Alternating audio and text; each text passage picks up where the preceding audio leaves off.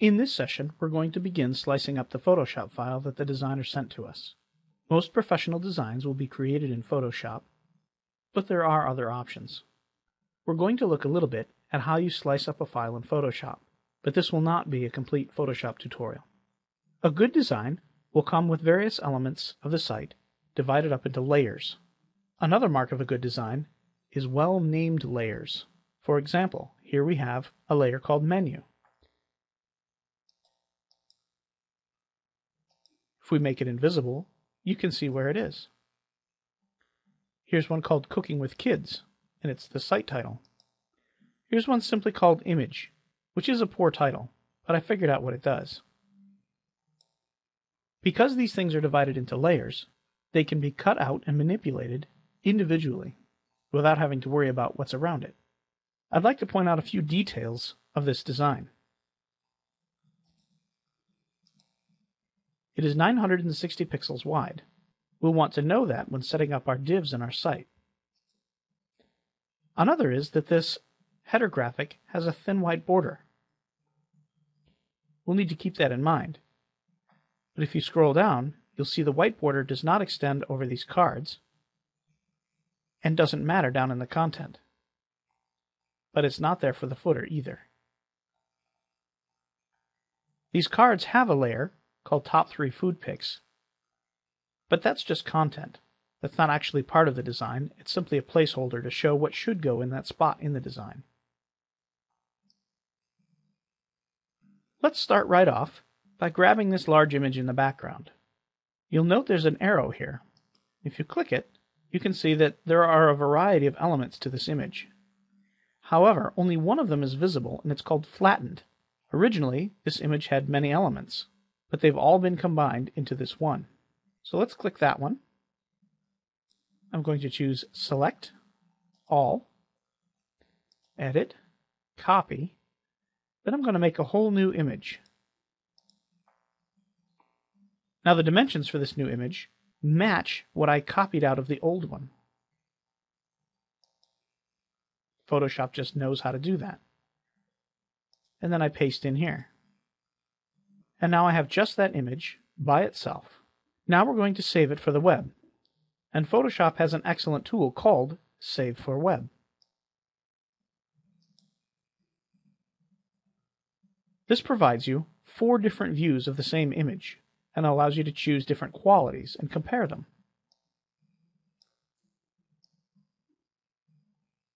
When saving for the web, you want the highest quality image with the lowest file size. The top left is the original. The top right is set as JPEG with high quality. Bottom left, medium quality. Bottom right, low quality. You can tell the difference between high and low by looking at the woman's face. If you look at her chin and her neck, you can see that it's quite blurry here, but not here. It becomes more obvious when you zoom. Now, the average browser is not going to zoom that close, so we only kind of care, but this is a good indication of how a lower quality JPEG loses some.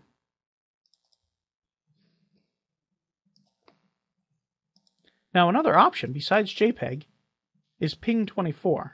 Now, Ping24 is a lossless format, which means it'll never get blurry edges like JPEG. However, take a look at the file sizes. This high-quality JPEG is 144K. This Ping24 is 835K, so we obviously can't use that one. I think our best bet might be this medium-quality JPEG.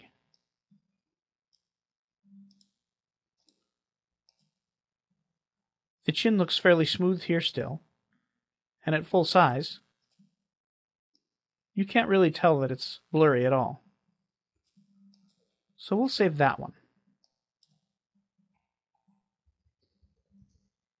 The names of your images don't really have any significance to the theme itself. The only really important thing is that you understand your naming convention and that there is some sort of consistency. And now we have that image.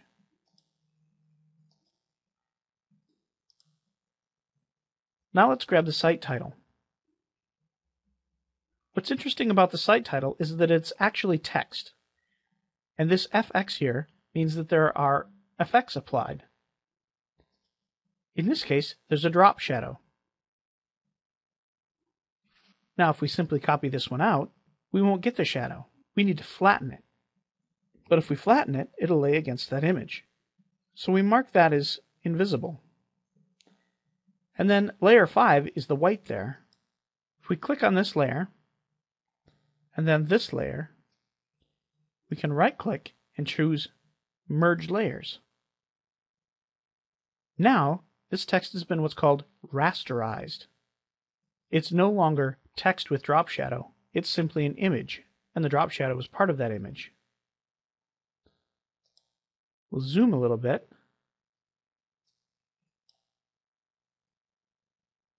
And we'll take the crop tool and get only the thing we want.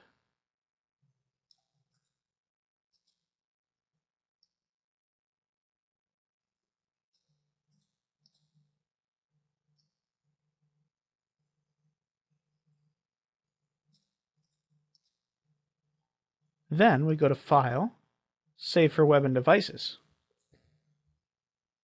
Now you can see the original still has a transparent background, but all of these are on white, and we don't want that. That's because JPEG can't do transparent backgrounds. This is a case where we do want to use Ping 24. It's only 28K, and we get the transparent background.